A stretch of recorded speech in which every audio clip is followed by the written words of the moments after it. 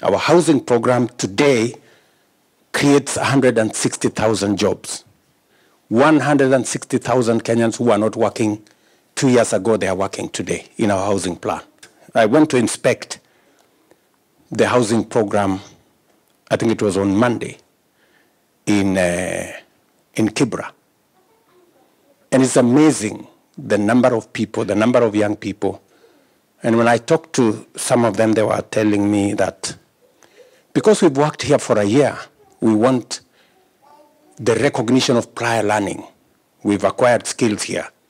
How do we get papers so that when we move to the next project, we are not being hired as casuals, we are being hired as skilled labor because we have acquired skills.